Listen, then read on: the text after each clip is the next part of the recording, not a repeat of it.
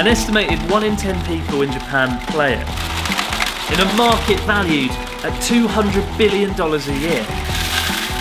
There's scarcely a street across the country that doesn't have it, and you'll often hear it before you see it. Loud, confusing, and a national obsession, this is Pachinko.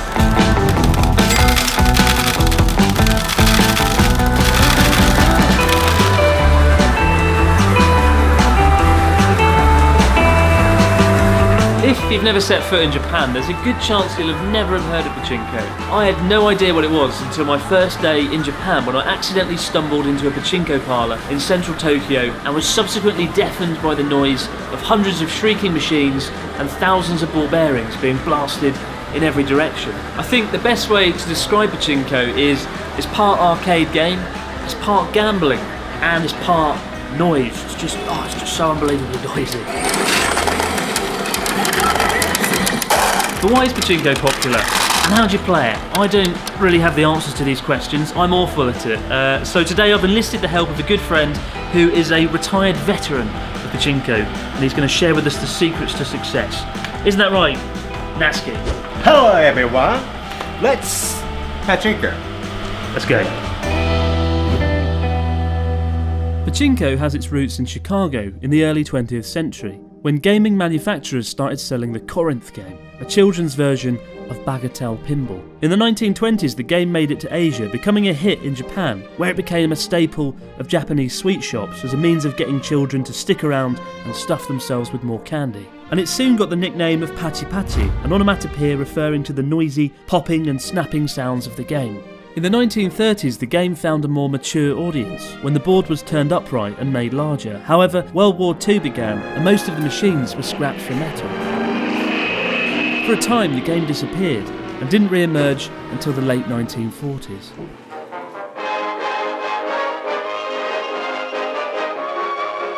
But it wasn't until after World War II that Pachinko became really popular, with a surplus of metal ball bearings in factories across the country and an entertainment sector desperate to be filled.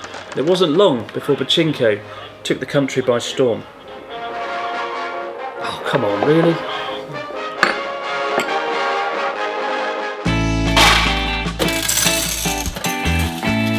Typically in most Pachinko parlours, each ball represents 4 yen, with players depositing 500 yen into the machine in return for 125 balls. For the first 30 years of Pachinko, it was very mechanical. It all depended on the amount of force you put on the lever, which would dictate the direction and force put on the ball bearing. And using the lever, you launched them around the Pachinko machine with the aim of getting them into a pocket known as the start chucker. In the simplest games, this would lead to a jackpot and a flood of ball bearings which flow down into your container at the bottom. And at the end of the game, you redeem the balls for prizes. The more ball bearings you have, the bigger the prize. And then in the 1980s, Pachinko machines became electronic gaming devices, and things got a lot more colourful, a lot more noisy, and a lot more chaotic.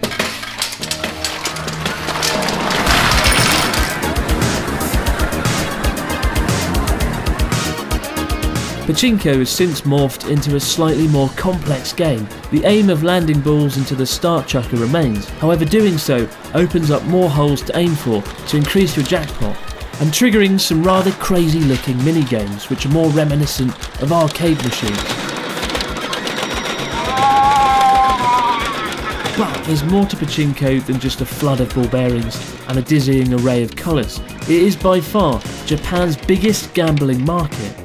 Gambling in Japan is technically banned, however Pachinko parlours have found a way around it. At the end of a game you receive a coupon or ticket, depending on the size of your winnings. You can then leave the Pachinko parlour and head around the back of the building or down a nearby street to a neighbouring counter where you're able to redeem the ticket for a cash reward. And because it's in a separate building, the gambling laws are easily circumnavigated. I remember the first time I heard about this loophole and how comical and ridiculous it sounded. But when you're talking about a market worth $200 billion or 4% of Japan's GDP, well, that's a lot of government tax revenue, isn't it? Pachinko parlours are typically difficult to film in, with the sort of strict policies you'd find in a casino. But we've been given access to film inside a Pachinko cafe in Takayama in Gifu, in the heart of the Japanese Alps, where the colourful, noisy machines stand in contrast to the town's traditional Edo-era streets.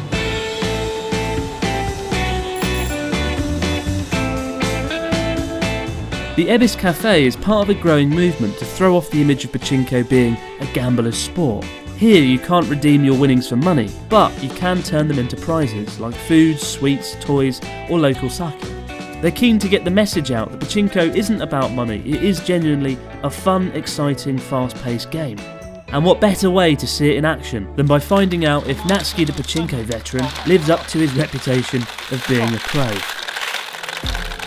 We're not gambling here today because gambling is wrong, mainly because I always lose. But what we are doing is giving Natsuki 1,500 Pachinko balls and 30 minutes. And we're going to see how many balls he can turn this into. If you can get 6,000 Pachinko balls in 30 minutes, we can win the prize. Takayama's #1 sake. Takayama sake? Takayama sake. Yeah. Natsuki, can you do it? I can do it. Yeah? Do you have balls? I have balls. Absolutely. Go win me some sake. Yeah. I mean us. Sake. Sake. I want a sake.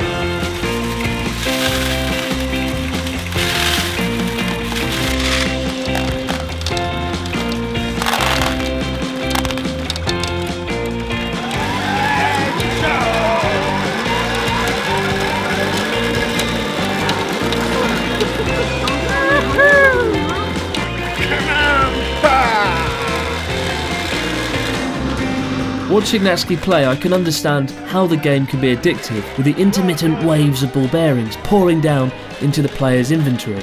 Even if I understand the basics of Pachinko, I'd be lying if I said I completely understood what's going on.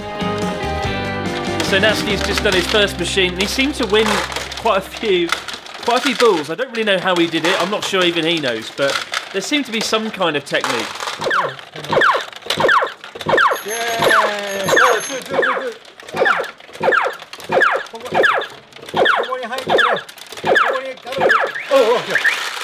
Okay, center boy. And clever. And lucky boy. Luck. Why do you think Pachinko is so popular in Japan? What is it about Japanese culture and Pachinko that go hand in hand? 日本人の感覚なんだけど、運試しが大好きなんだよね。おみくじだとか、あとくじ引きとか、あとコンビニでもあるけど、最近ガチャポンもあるじゃん。何が出てくるか分かんないワクワク感。それとすごく似てる。今日もう玉がいっぱい出るからワクワク感。そういうちょっとしたスモールアミューズメントなこうエキサイティングな感じを求めてるんだと思う。When most people think of Pachinko, they think of noisy, crowded rooms filled with smoke. However, to counter that, the Ebis Cafe has a no-smoking policy. They have a restaurant area where you can sit, socialise and eat and drink your winnings. And for foreign customers bewildered by how to play, there's even detailed instructions on how to learn and master Pachinko. As Natsuki hits the halfway mark in his quest to win us, some sake, I sit down with Keisuke Shindo, the manager of the store, who reveals perhaps the biggest change to conventional Pachinko parlours. ここのお店は1円パチンコで、1玉1円の1円パチンコでやっております。なぜならこちら4円パチンコ、今ある通常のお店ですと4円パチンコとかやはりお金をたくさん使ってしまってお金がすぐなくなってしまったり、こうなかなかやっぱりこうギャンブルっていう形になるとこう自分のこう財布を苦しめてしまうっていう方が非常に多いんですけれども、こう1玉1円にすることで例えばバスの待ち時間に少し打とうかなって思ってちょっと遊んでみたり、そういった意味で1玉1円で長く遊べるようにやっております。 So, we're now counting out Natsuki's winnings. In 2 buckets. 2,000. Maybe 4,000.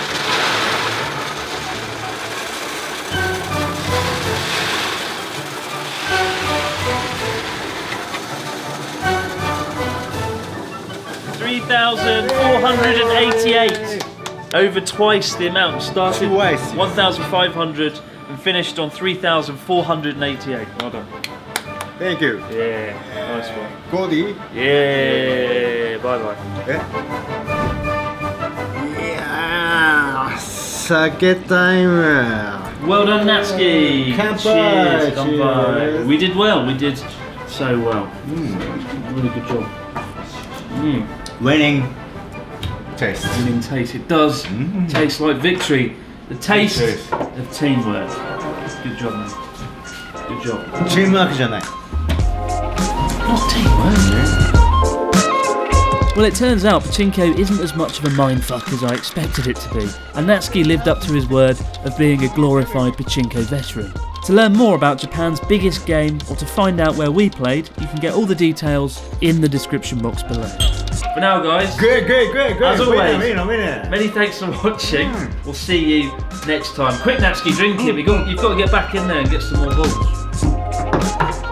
Ah, good to see you. You just shorted a whole cup of sake. Oh, you're not going to have a good night, mate. I'm drunk. I'm drunkard. The confessions of a drunkard. What a way to end the video.